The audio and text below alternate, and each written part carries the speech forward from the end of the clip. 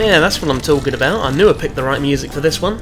Welcome to Sculpture Studios, a great little project here, commissioned by Jack and Sophie from Ipswich Central. 10 larger-than-life seahorse statues to be placed around the town of Ipswich for the public to search for over the summer.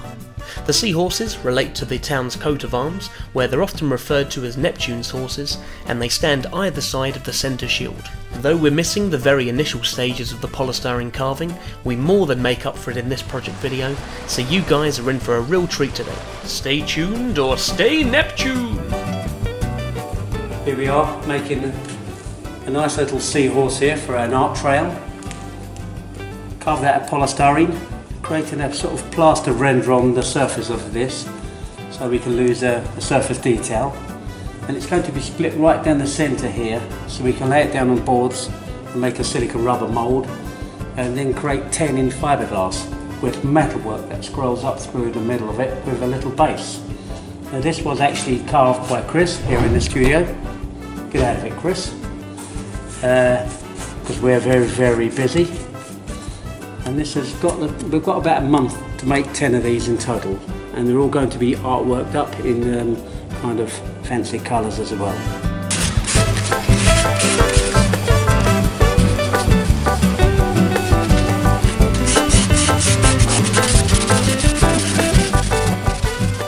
Using a variety of sandable paints and soft water-based plaster fillers, like you might have seen us using in our other videos, the seahorse is sanded down and the overall shape is approved by the client. We like to send photographic updates so there are no surprises and we can check everything's in order before we proceed to mould making.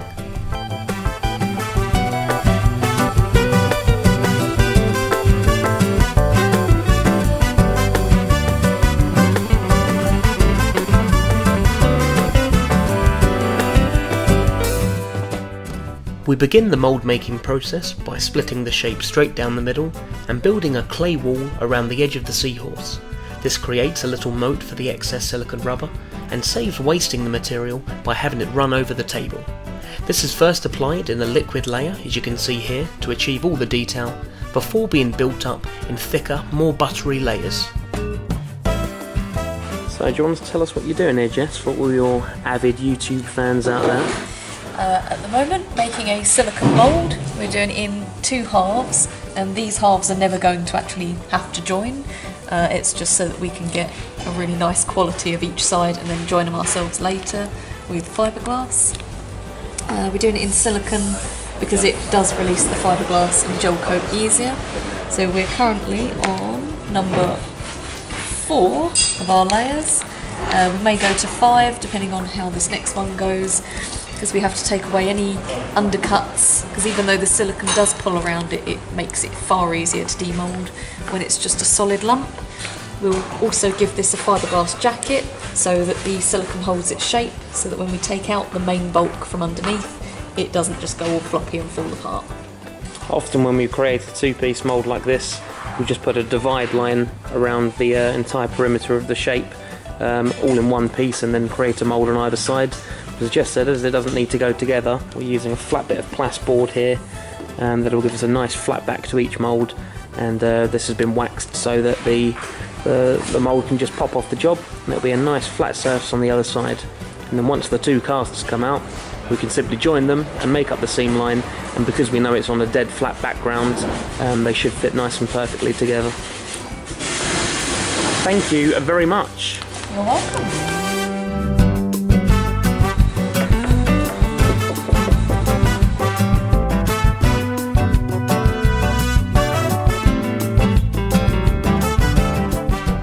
The silicone rubber's given a good 24 hours to set properly before a gel coat and a fiberglass jacket is applied on the back.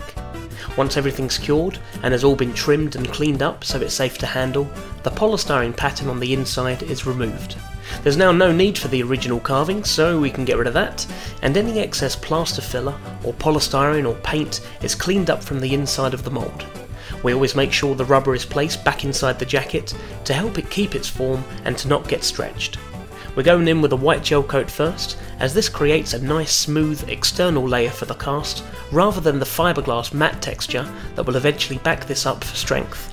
This white gel coat also provides a solid white base layer for any artwork that's going on top. Now that we have the mould, we're hard at work laying up 20 halves to create 10 seahorses. These all need to be gelled, laminated with multiple layers of glass fibre, extracted from the moulds, all the edges trimmed and the 2 halves joined, and the seam lines all filled and cleaned up before the surfaces are even prepared for painting.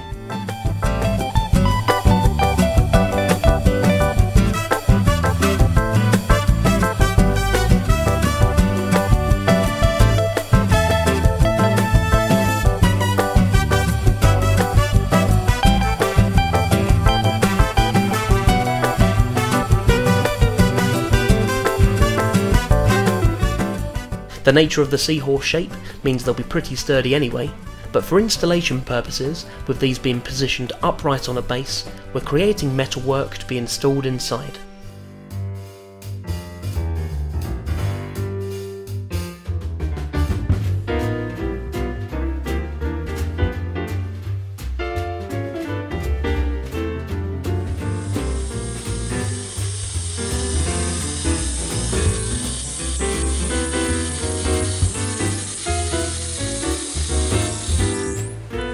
What are you doing here, Kevin? Sorry, little horse.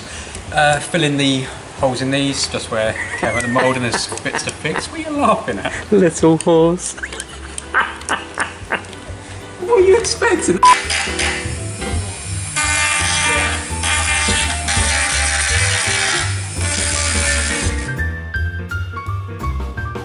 This is a good point in the process to invite the client down to the studio to see the work in progress. This way we can meet them face to face, get their opinions on the bases that are yet to be created, and the artwork for all 10 seahorses. In the past, when we've created sculpture for art trails, we often leave them white and blank.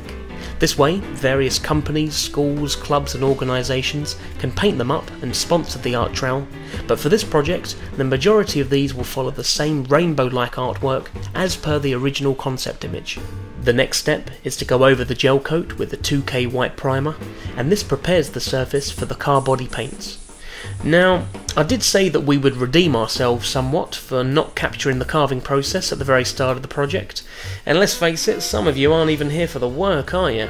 Well, I said you'd be in for a treat, so well done for anyone that's watched this far. Here goes. Well, here we are at Sculpture Studios for the Dusty Derby race here today. The spectators are out in full force, a mixed crowd that are really behind all the races and behind glorious day for racing. The sun shining, the studio's relatively job clear, and a much deserved bit of bunking off work is well and truly in order. Quick walkthrough of the horses we have on the course. First up is Christine Aguilera, the youngest of the runners, and she's brought her mum and dad to come and watch today, which we think is lovely. Next up is Rain Me Up Scotty, a long-time resident of the course, and he's already been hit in the bar. We'll see if his go hard or go home strategy plays out for him.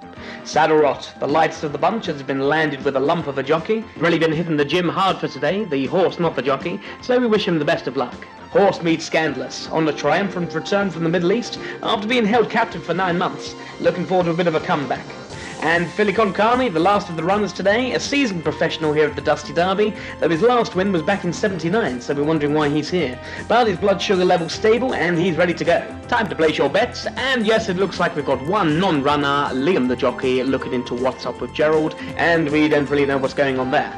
The course is a slalom and a sharp hairpin with a mad dash for the finish, round the bins and into the sunshine, and it's round Ronaldinho roundabout for the return journey. The ground is firm to bloody hard, as let's face it, it's all on concrete. Everybody's lined up and we're all ready for the off.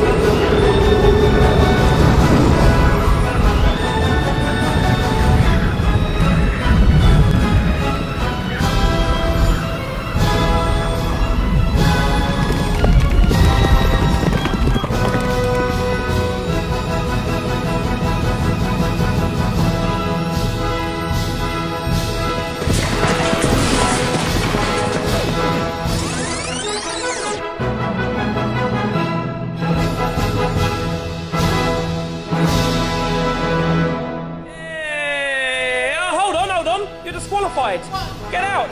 Get out! Cheater! Kieran! What? You won! Hey! Well, there we go, that's enough of that. Now back to work.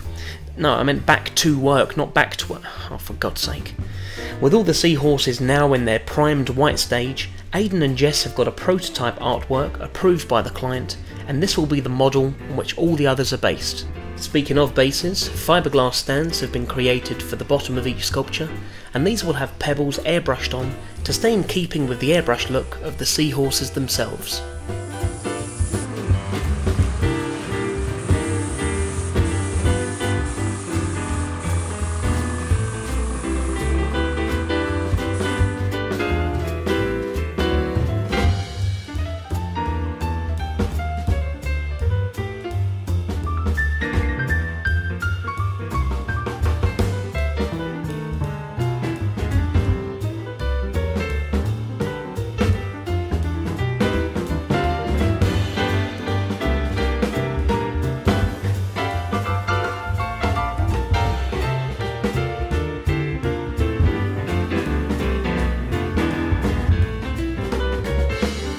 Once Jess has gone over each sculpture with the near identical artwork, remember these will never really be seen next to each other as they'll be dotted across town, they're now ready for their lacquer.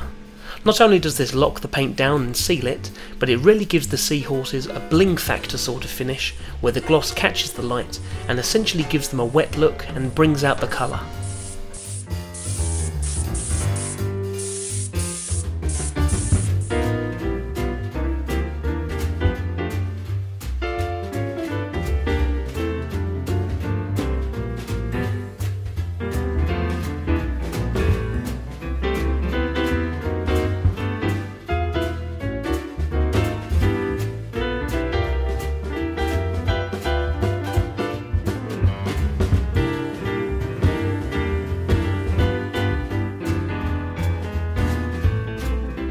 When everything is finished, these are all wrapped up and sent to the harbour town of Ipswich in Suffolk. From here, they're distributed all around the town in both key and more hidden spots, so some of them you really need to hunt for. But you get a town map to help you out, navigating you to all the seahorse locations, and this gives you a great tour of some historical landmarks as well. Much like the other art trails that we've created pieces of sculpture for, this provides a fantastic day out to go and look for them. We'd like to thank Jack Cripps and Sophie Alexander and the rest of their team at Ipswich Central, and we hope to work with these guys again. Please feel free to leave any comments below, as they're always appreciated, and hit the subscribe button for our latest videos. You can like Sculpture Studios on Facebook and follow @Aden Hynes on Twitter, and for more of our work, visit sculpturestudios.co.uk. Thank you very much for watching.